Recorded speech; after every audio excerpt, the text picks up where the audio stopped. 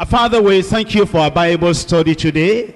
Thank you for all the workers in this church, for security brethren, for ushers, for youth choir, for adult choir, orchestra, and for the coordinators and zonal leaders, women reps, women coordinators, for the interpreters, everyone. Lord, we thank you for the commitment, and we thank you for the goodness we see in their lives. And we pray, oh Lord, in any way we have mistakenly accused anyone wrongfully, forgive us in Jesus' name. And we pray, oh Lord, that the balm of Gilead will be in the hearts of all our leaders and workers. Anybody that have been embarrassed unnecessarily and wrongly accused, comfort them in Jesus' name. I pray that they will forget the past and just serve you as if nothing happened to them in the past, in Jesus' name. Lead us and teach us your word today. Thank you, Lord, for the answer. In Jesus' name we pray. In our study of the Bible, we're now in the book of Joel. We've been looking at this book and we're now in study 6. Today we're in chapter 2, verses 18 through to 27. And here in this passage, actually the Lord is talking about restoration. And he's giving the children of Israel, the people of Judah, he's giving them hope. And it's the present and the future hope of multiplied, multiple blessings. And you will see from the very language of the passage as we begin to read, that the Lord just said he was going to fully restore everything he had taken away. He was going to restore unto them. Here there is a promise of full restoration after full repentance. The Lord in his mercy, in his love, in his power, he promised to remove the northern army, that is, the agents of destruction and devastation. He also promised to restore all the blessings they had lost. As we look at the whole passage, reading from verse 18 to verse 27, you will see this. It says, then will the Lord pity his people, is the language of promise. And the Lord will answer. In another verse it says, I will send corn, and ye shall be satisfied therewith. I will no more make you a reproach among the heathen. I will remove far off from you the northern army. The Lord will do great things. He'll do it for you. He will cause to come down for you the rain. Then he says, I will restore to you the years that the locusts have eaten. And then he says, my people, the people of God, shall never be ashamed. You will not be ashamed. But I need to tell you that in the divine economy, repentance brings restoration.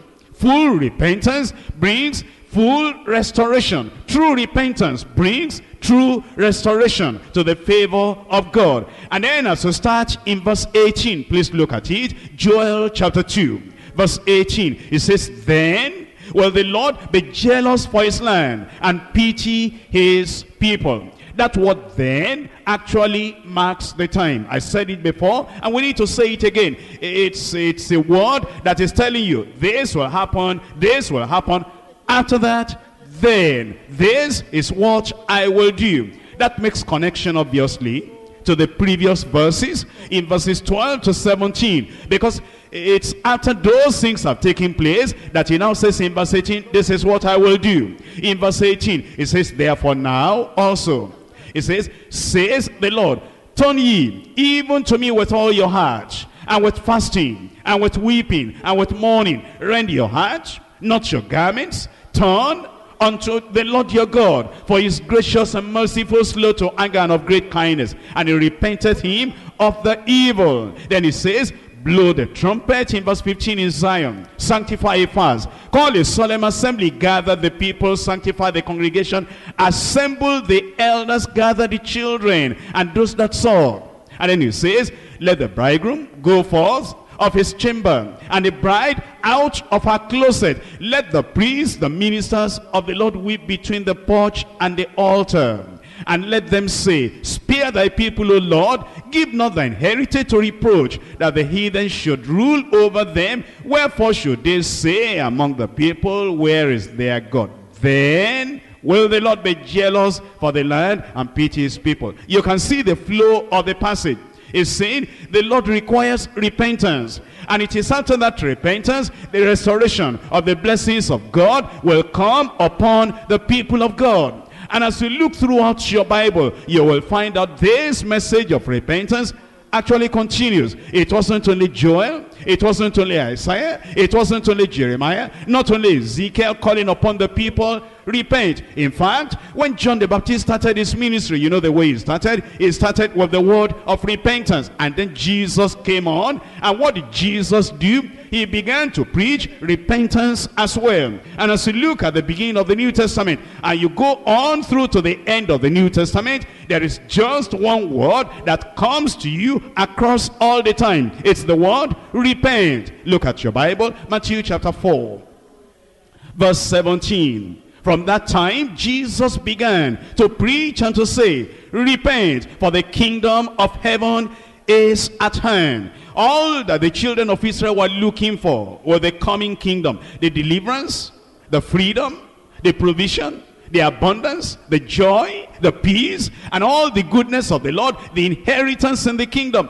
That kingdom is at hand. If that kingdom is going to come upon you, and the goodness of the Lord, and the restoration of what the children of Israel lost when the kingdom of Israel was divided, if you are going to have that restoration, repent, for the kingdom of God is at hand. And it tells us in Mark chapter 1. Here is Jesus still emphasizing the same thing in verse 15, Mark chapter 1, and saying, the time is fulfilled. They have been looking for the Messiah that will deliver them from the hands of the Roman government. They have been looking for this Son of Man that will come, and then dominion will be given unto. They have been looking for this Messiah. Upon him, upon his shoulders will be that kingdom. Now Jesus told them, that time is fulfilled. The kingdom of God is at hand. And what are we to do to welcome that kingdom? Repent ye and believe the gospel. Eventually the children of Israel rejected the Messiah. They rejected the king, and therefore they lost the kingdom. But then Jesus told his own disciples to go to the Gentiles, so that what the Jews lost, the Gentiles will receive. How will the Gentiles receive that? Luke chapter 24. In Luke chapter 24 verse 47. And that repentance and the remission of sins shall be preached in his name among all nations, beginning at Jerusalem. You see that again? If the Gentiles are going to have what those Jews had lost, there is just one way. There must be repentance. It's the emphasis that Joel had. It's the emphasis that John the Baptist had. It's the emphasis that Jesus had. It's the emphasis you find all throughout the New Testament as well. In Acts of the Apostles chapter 17, verse 30. And the times of this ignorance God winked at, but now commandeth all men everywhere to repent. All men everywhere to repent. As we're told in the gospel, so we're told in the history of the church. That's the Acts of the Apostles. And then we're also told in the epistles, in Romans chapter 2. Romans chapter 2 verse 4. Or despisest thou the riches of his goodness and the forbearance and long suffering, not knowing that the goodness of God leadeth thee to repentance. You see that emphasis as you come to the epistles too, is still the same thing. The goodness of the Lord. Has he healed you? Has he delivered you? Has he provided for you?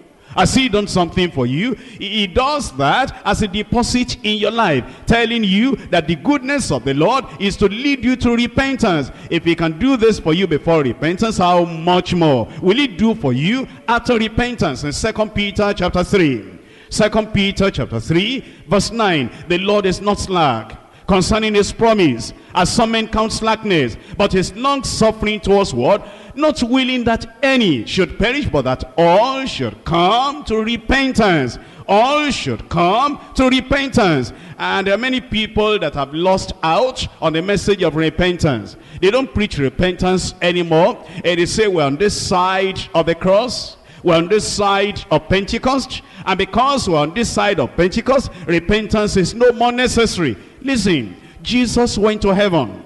And right from heaven, the risen Christ, the glorified Christ, the exalted Christ, he sent a message down from heaven to the churches in Asia Minor. And what was the message he was still giving them in Revelation chapter 2? Verse 5, Revelation 2 verse 5, remember therefore from whence thou art fallen, and repent, and do the first works, or else I will come unto thee quickly, and will remove the candlestick out of his place, except thou repent. And to the church of Laodicea, who didn't know that they needed any spiritual help, any grace, and they thought they had everything. I'm rich, increased with goods, I have need of nothing, and knowest not that thou art wretched, and miserable, and poor, and blind, and naked. The Lord sent a message unto them in verse 19, chapter 3, Revelation. As many as I love, I rebuke and chasten. Be zealous therefore, and repent. Come back to Joel. You will see then that the message of Joel is not outdated. It's not something we should forget. It's not something we should just throw overboard and say, that's Old Testament. Repentance is no more necessary. Now Joel told them that if they will repent, then the Lord will restore unto them all the good things, and he began to give them promises. And these are the things we're looking at today in Joel chapter 2, verses 18 to 27. We're dividing the study to 3 parts. Number 1, God's power over the northern army. God's power over the northern army.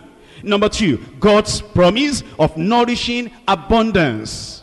Number 3, God's people shall never be ashamed. Amen. Number 1, God's power over the northern army. Please, let's read in Joel chapter 2. Reading from verse 18 then. Will the Lord be jealous for his land, and pity his people? He says, yea, the Lord will answer and say unto his people, behold, I will send you corn, and wine, and oil. And then he says, ye shall be satisfied therewith, and I will no more make you a reproach among the heathen. It says in verse 20, but I will remove far off from you the northern army, and will drive him into a land barren and desolate, with his face toward the east sea, and his inner part toward the uttermost sea. And his stink shall come up, and his ill savor shall come up, because he has done great things. And the great things there is that he destroyed Judah.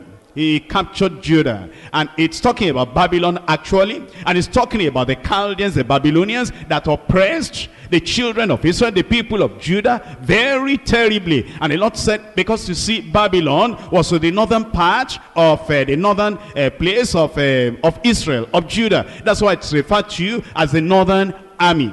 But to see the promise of the Lord there, what the Lord said he will do. Look at verse 18 to start with. Then will the Lord be jealous for his land, and pity his people. The word jealous there, the picture that the Lord is giving us here, it is just figurative. It's an allusion to our husband, to that of the husband, who is jealous on account of the reproach or the dishonor against the wife. And what happens here is like a husband had misunderstanding with the wife, and therefore the husband drove the wife away. And then there were people that couldn't insult that wife before. Now they insulted her until the husband felt the insult and was jealous over the wife, and then called back the wife to defend the wife, to protect the wife, and to restore the wife. Almighty God said, I am married unto you, the people of Judah, the people of Israel. But because of their sin, they were cast off, and they were sent to captivity. And the Chaldeans, the Babylonians, they oppressed them. They did a lot of bad things to them, until even God himself, he felt the oppression, the affliction, the insult done unto Israel, his bride. That's why he said, I'm jealous over them now. I'm going to pity them. And the psalmist tells us, like a father pitieth his children, even so the Lord pitieth them that fear him.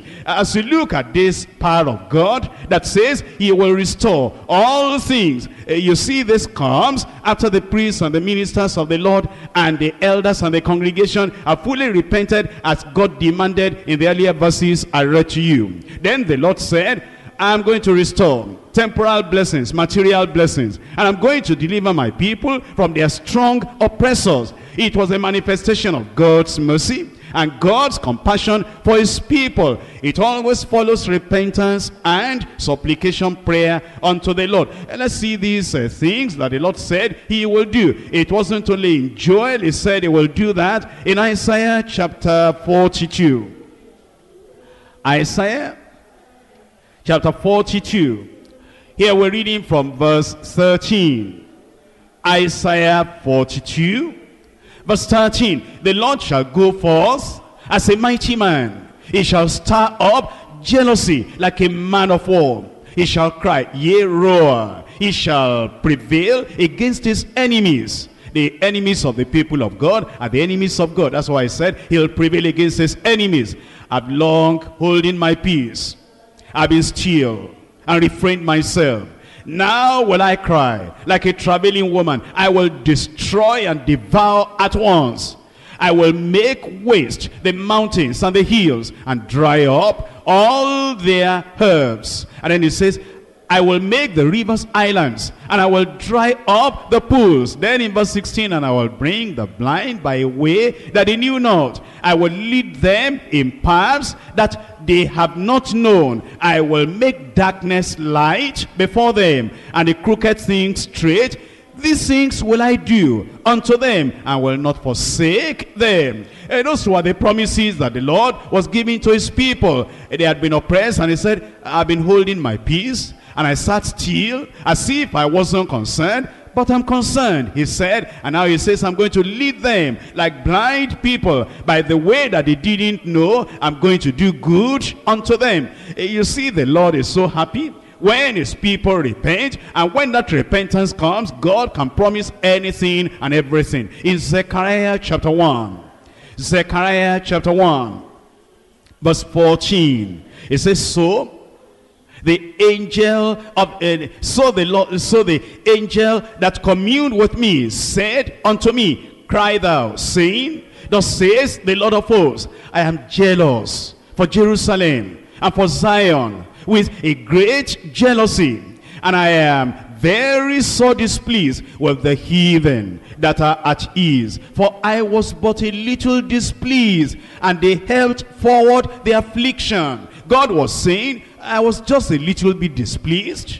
I was a little bit angry, unhappy with the people of Jerusalem and with Judah. And then the heathen, they took claws into their hands and they oppressed my people. He said, I'm jealous over them now. Therefore, thus says the Lord, I am returned to Jerusalem with mercies. My house shall be built in it, says the Lord of hosts, and a line shall be stretched forth upon Jerusalem. You will see the promise of the Lord here. He was saying that his goodness and his mercy and his kindness, his loving kindness was upon them again. He was going to do great things for them again. Cry yet in verse 17 saying, thus says the Lord of hosts, my cities through prosperity shall yet be spread abroad, and the Lord shall yet comfort Zion, and shall yet choose Jerusalem. All these things the Lord is promising. Remember, we're studying it because the Lord is promising them to you. Things will change. Negative things will get out of your life. And if you have been suffering under any affliction, the mercy of the Lord will come upon you in Jesus' name. Jeremiah chapter 31, look at this. Jeremiah chapter 31, reading from verse 20. You need to read this. Is Ephraim my dear son? Is he a pleasant child? For since I spake against him, I do earnestly remember him still. Therefore, my bowels are troubled for him. I will surely have mercy upon him, says the Lord. Do you see that? If the Lord has rebuked Jerusalem, if the Lord had rebuked Ephraim, he said, he's still my dear son, he's a pleasant child. Then he said, even since he spoke against him, he was still earnestly remembering him still. Now he said, my bowels are even moved. And he says, I'm going to come upon him with mercy. Surely I'm going to have mercy upon him. That's the way of the Lord. That's how the Lord acts. And that's how he still wants to act in our life today. Come back to Joel. In Joel chapter 2. You see the details of what the Lord promised them. First of all, he said, the Lord will be jealous for his land. And then he said, he'll pity his people. That means he'll be so concerned if you are bowed down with sorrow. And then he said in verse 19, yea, the Lord will answer when you pray. And he will say, behold, I will send you calm.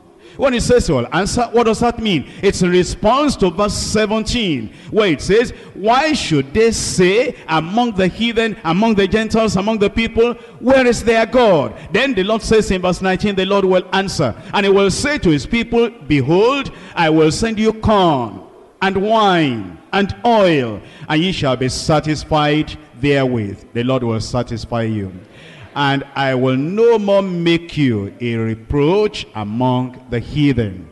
How about the oppressors? How about the destroyers? How about the devastators? That's in verse 20. But I will remove far off from you the northern army, and I will drive him into a land barren and desolate. He said, all their oppressors he will cast away from them, and then the Lord himself will have mercy on them. We now go to point number 2. God's promise of nourishing abundance. We're reading from verse 21 of Joel chapter 2. It says, fear not, O land, be glad and rejoice, for the Lord will do great things. Be not afraid, ye beasts of the field, for the pastures of the wilderness do spring, for the tree beareth her fruit. The fig tree and the vine do yield their strength. You'll see verse 21 is spoken in the present tense, as if it's done already, because the Lord was determined he was going to do it. He used the future tense in verse 21, the Lord will do great things. And then he began doing it immediately. And then he said, be not afraid, because it's coming even now. And this is what's already happening. And then in verse 23, be glad then, ye children of Zion, rejoice in the Lord your God. For he has given you the former rain moderately, and it will cause to come down for you the rain, the former rain and the latter rain in the first month. In verse 24, and the floors shall be full of wheat, and the fats shall overflow with wine and oil. In these verses that we have read together now, the children of Zion, the sons and the daughters, they were called upon to rejoice and to be glad on account of the coming deliverance and the promised provision of abundance. God promised to restore, not just to the extent of bare necessity, but the Lord promised that he will restore a full and abundant measure.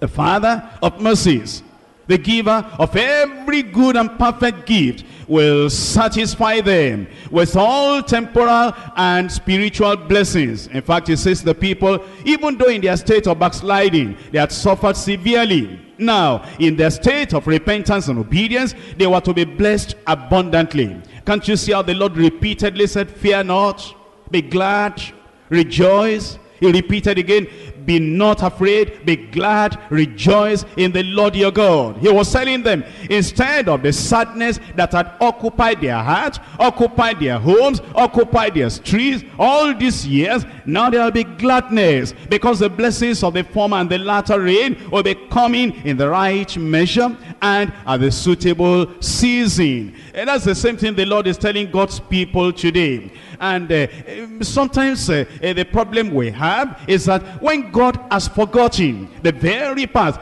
the sorrow and the anguish and the chastisement and the Chaldeans and everything, we still remember. That's why he's saying he wants to do a new thing, and we should forget the former things, and instead of still carrying ourselves about and being sorrowful and being sad, he says, lift up your heads. Fear not, be not afraid, be glad and rejoice, because the Lord Israel is about to do great things in the midst of his people. In Jeremiah chapter 33, Jeremiah chapter 33, verse 3, call unto me, and I will answer thee. He will answer you.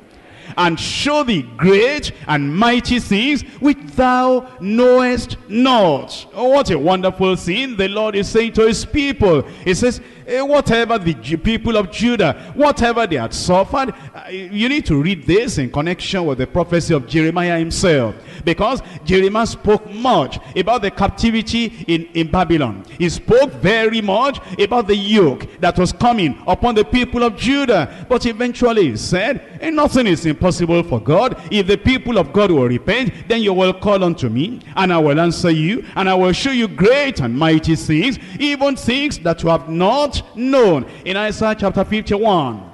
Isaiah chapter 51. Reading there from verse 1. Hearken to me, ye that follow after righteousness. Do you follow after righteousness?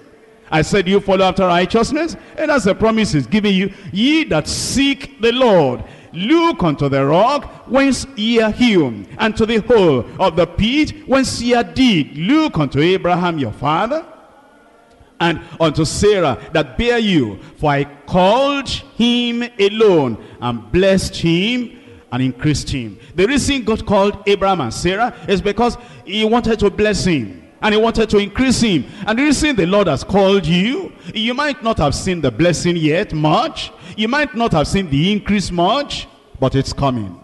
Because the purpose why he called you, why he called us, is so that he will bless us and he will increase us. I want you to underline the word there. I called him alone. Alone. Sometimes from your family, he called you alone. And you are saying it kind of feels lonely, because I'm the only one in our family that is called. Yes, but the blessing of God is there. And when the people, your people, when they see the blessing of God upon you and the increase of the Lord upon you, they will come and join you. In verse 3, for the Lord shall comfort Zion. He will comfort all her waste places, and he will make her wilderness like Eden. Wonderful. And her desert like the garden of the Lord. Joy and gladness shall be found therein, thanksgiving and the voice of melody. In Ezekiel chapter 34, you need to see something here. Please open Ezekiel chapter 34. Ezekiel 34, reading from verse 24. Ezekiel 34, reading from verse 24. And I, the Lord, will be their God, and my servant David a prince among them. I, the Lord, have spoken it, and I will make them a covenant of peace. There will be peace in your family. There will be peace in your local church. I'll make them a covenant of peace. I will cause the evil beasts to cease out of the land. They will leave you alone. And they shall dwell safely in the wilderness and sleep in the woods. Verse 26. It is where we got that song. Look at it. And I will make them and the places round about my hill a blessing. And I will cause the shower to come down in a season. Everybody read this with me. And there shall be showers of blessing. There shall be showers of blessing. In chapter 36, Ezekiel chapter 36, the Lord is just heaping promises and promises, blessings upon the children of Israel. In chapter 36 of Ezekiel, verse 8, but ye, O mountain of Israel, ye shall shoot forth your branches, and yield your fruit to my people of Israel, for day at hand to come. And then in verse 30, you see how the Lord is just talking about these children of Israel. It's like they had repented, he had forgiven them, and the blessing was just flowing upon them. In verse 30, it says, and I will multiply the fruit of the tree and the increase of the field, that ye shall receive no more reproach of famine among the heathen. And then in verse 35, here it tells us, and they shall say, the land that was desolate is become like the garden of Eden, and the waste and the desolate and the ruined cities are become fenced and are inhabited. As the Lord is promising all these things, you know, he says, I will hasten my word to perform it. He'll hasten it to perform it in your life. In Amos chapter 9, Amos chapter 9, reading there in verse 14 and verse 15. Amos chapter 9, verse 14.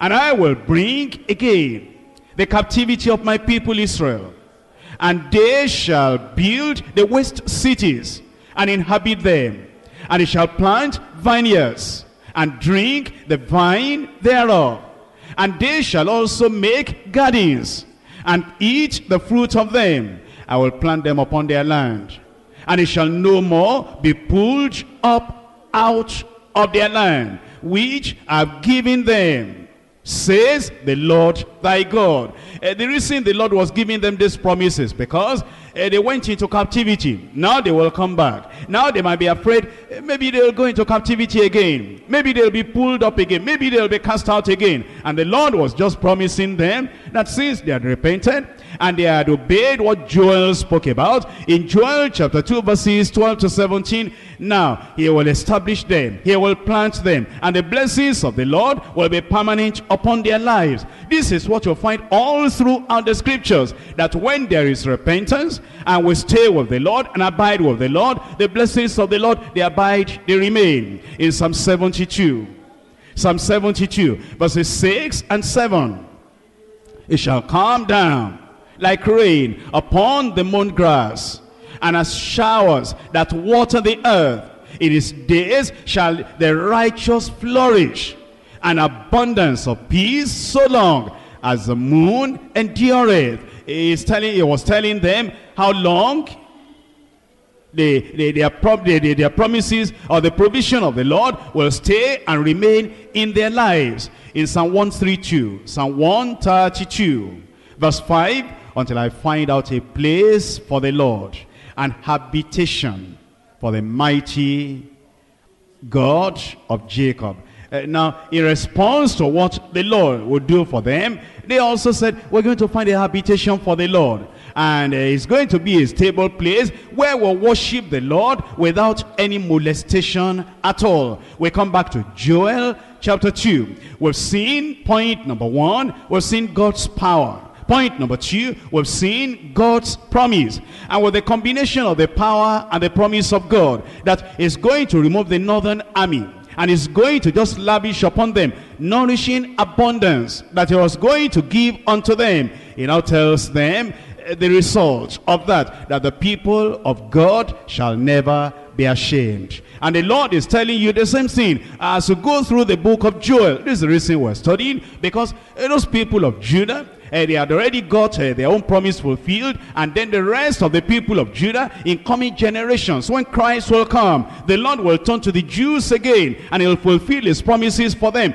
But for us today, in the intervening period, this is the period dispensation of the Gentiles. These promises are for you, they are for every one of us, and God's people shall never be ashamed. Do you believe that? That God can so do something in your life, that all the abuse, all the insult of the heathen, of the Gentiles, of the unbelievers in your life, because maybe you lack this, maybe you don't have this, all those things that say, going to church, reading the Bible, doing evangelism, serving God, working for God, high about this, high about this, high about this, and you have been telling the Lord, oh Lord, see, this is shameful, I'm ashamed. The Lord is saying, all those tears, he'll wipe them away. The shame, he'll carry them away. They will no more be there. The people of God will never be ashamed in Jesus' name. In Joel chapter 2, reading from verse 25. Joel chapter 2, reading from verse 25. And I will restore to you the years that the locust has eaten,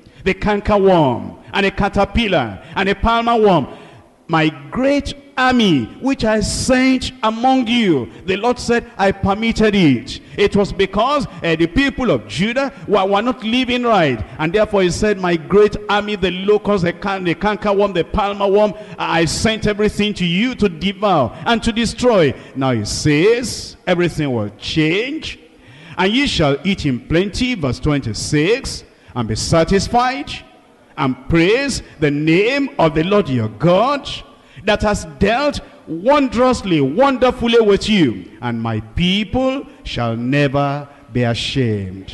In verse 27, and ye shall know that I am in the midst of Israel, and that I am the Lord your God, and none else. He repeats it again, and my people shall never be ashamed. He repeated it so that the people will be assured that the Lord meant it. He was going to roll away all their reproach and all the insult of the Gentiles against them. And I believe what he promised then is going to fulfill today.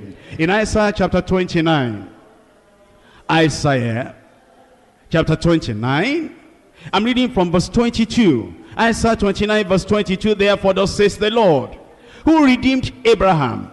Concerning the house of Jacob, Jacob shall not now be ashamed, neither shall his face now wax pale. In the next verse, verse 23, but when he seeth his children, the work of my hands, in the midst of him, they shall sanctify my name, honor my name, and sanctify the Holy One of Jacob, and shall fear the God of Israel.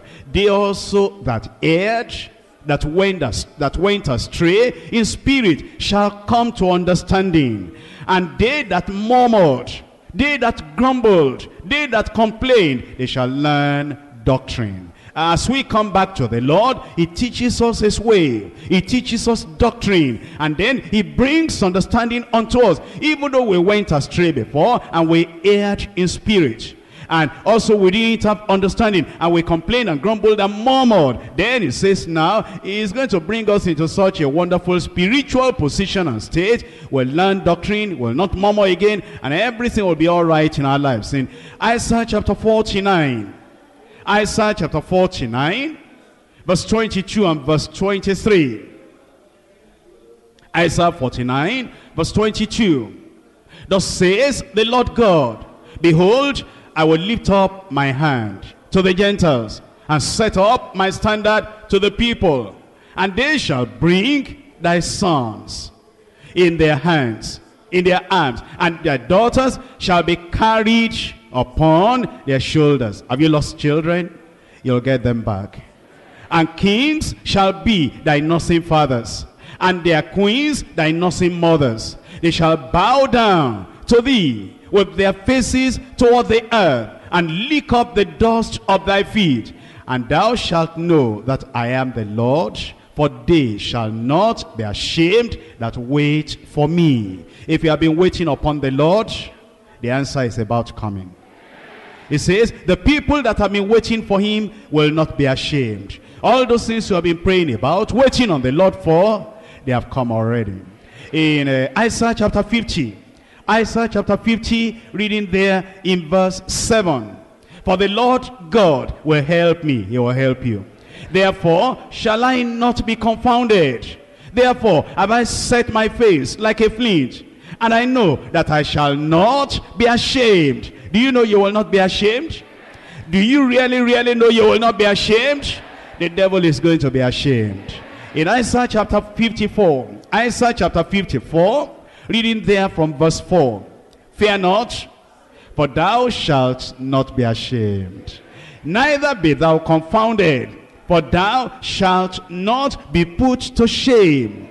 For thou shalt forget the shame of thy youth, and shalt not remember the reproach of thy widowhood anymore. For thy Maker is thine husband.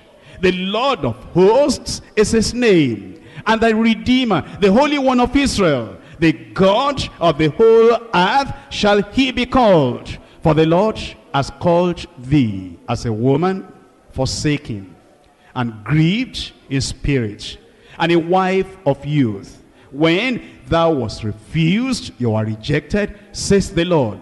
For a small moment have I forsaken thee, but with great mercies will I gather thee. And then it says, in a little wrath I hid my face from thee for a moment, but with everlasting kindness will I have mercy on thee, says the Lord thy Redeemer.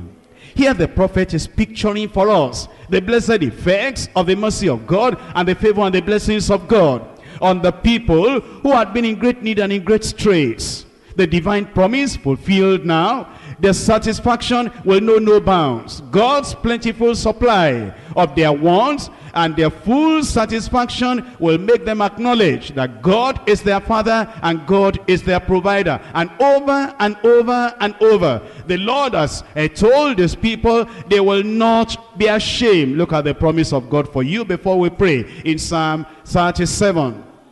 Psalm 37.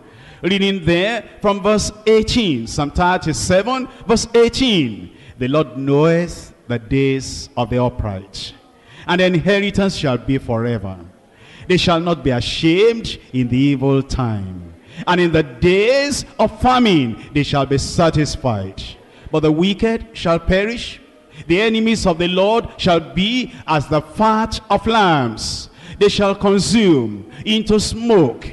They shall they consume away. It's the wicked, those who do not repent, those people, that is the sinners, those who are outside Christ, they do not know what they are missing. When they come to the Lord, great are the things that the Lord has promised he'll do for them. In 1 John chapter 2, 1 John chapter 2, verse 24.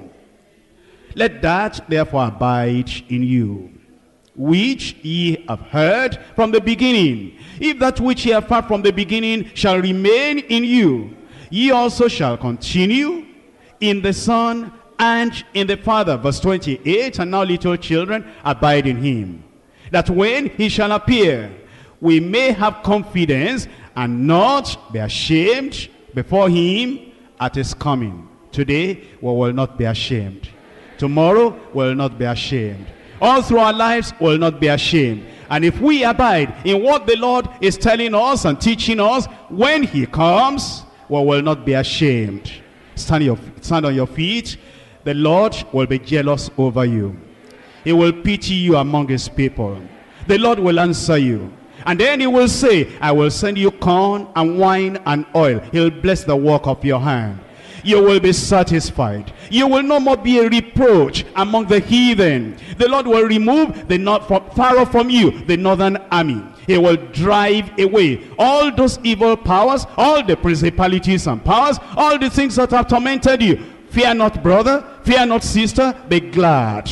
Rejoice. The Lord will do great things, and the people of God shall not be ashamed. Open your mouth and talk to the Lord.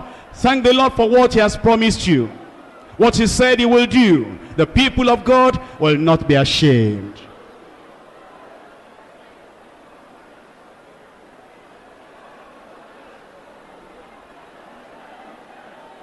Fear not, be glad. Be not afraid, be glad. He remembers you. He remembers you.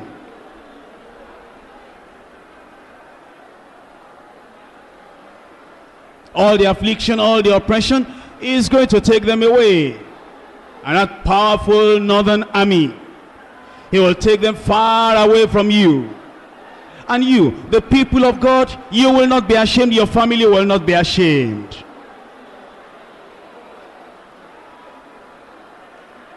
Unbelievers tell you, I told you.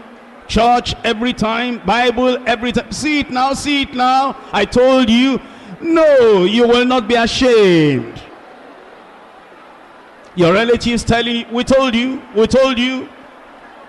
Church, Bible, Christ, evangelism, work of God, we told you. See it now. But the people of God will not be ashamed. He will come back to you. He will restore what the locust and the cankerworm and the palmer worm, what they have eaten. Years of sorrow will end. Years of oppression will end. Sleepless nights will end. Sorrow upon sorrow at a crossroad. What direction will I take again? I prayed, I fasted, I've done everything. See where I am. It will end. The people of God will never be ashamed. Unbelievers will pass out together. They have made it. They are making it. See me. With all my holiness and with all my righteousness, with all my faithfulness. See me where I am. Don't worry. Don't worry. Fear not. Be glad. Rejoice. A good thing is coming your way.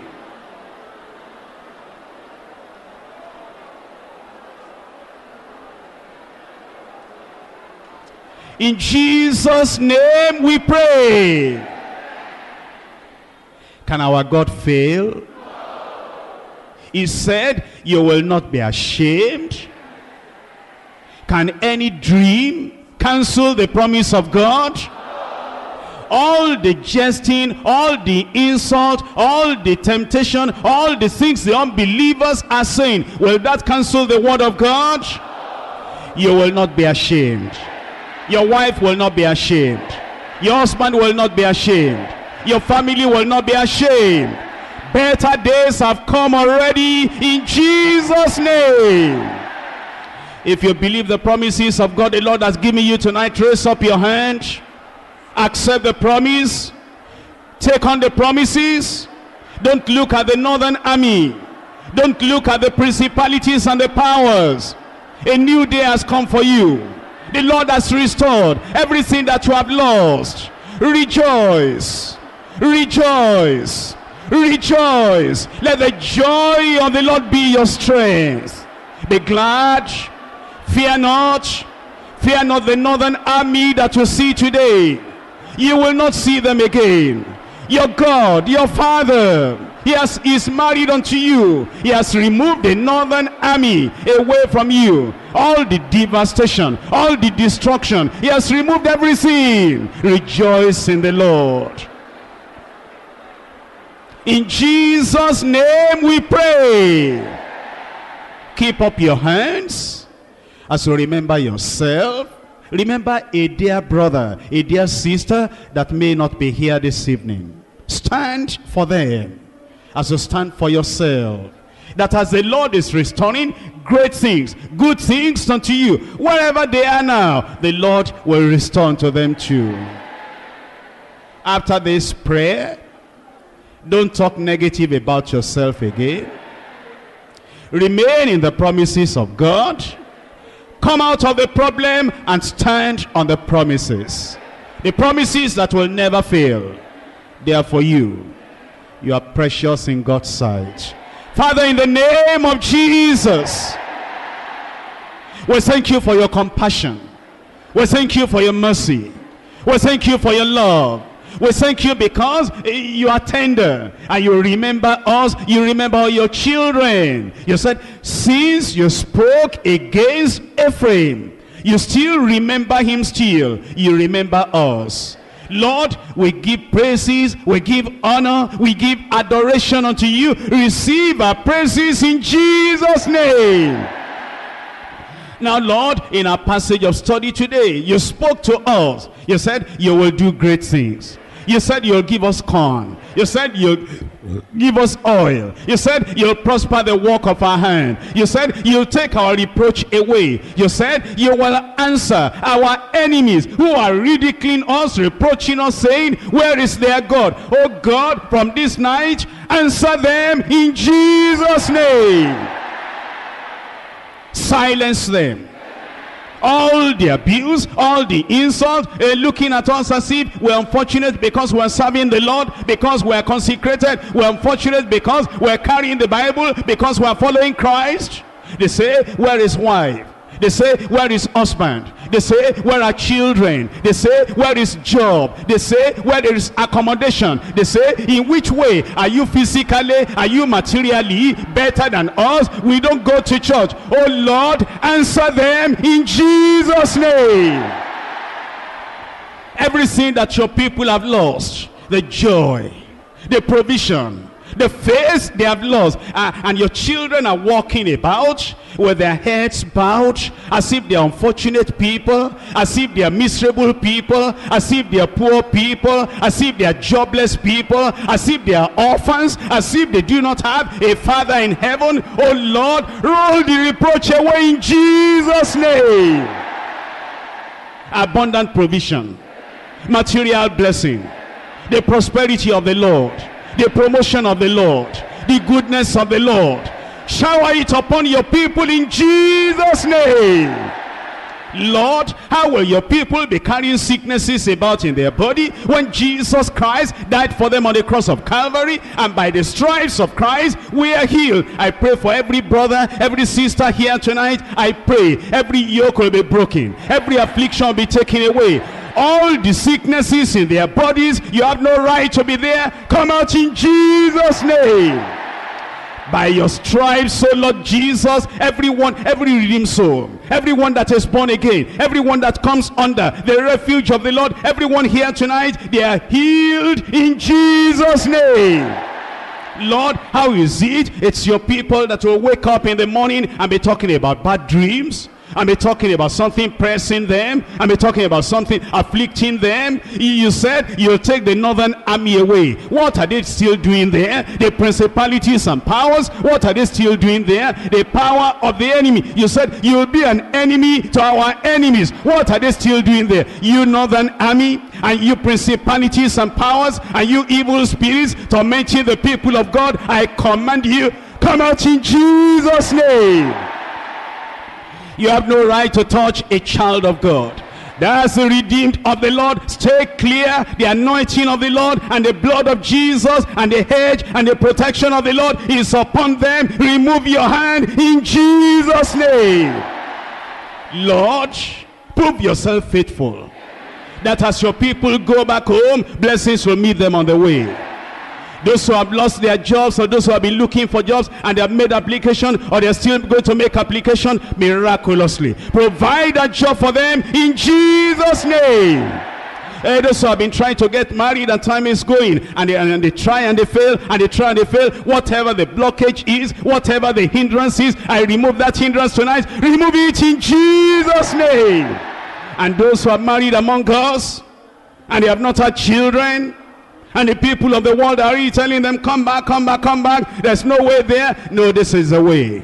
This is the truth. And this is the life. Oh Lord, as they have come into the gospel, they will not be ashamed in Jesus' name. Lord, those who are here tonight, and those who will hear what we are saying now, this very year, the reproach of barrenness, the reproach, the insult of those unbelievers saying, where is the child now? Where is the child now? This very year, roll that reproach away in Jesus' name. Lord, everyone here tonight, they will not be ashamed. Before their families, they will not be ashamed. In their places of work, they will not be ashamed. Before fellow believers, they will not be ashamed. Confirm the miracle. Seal the blessing upon your people. Every impossibility in their lives, make it possible.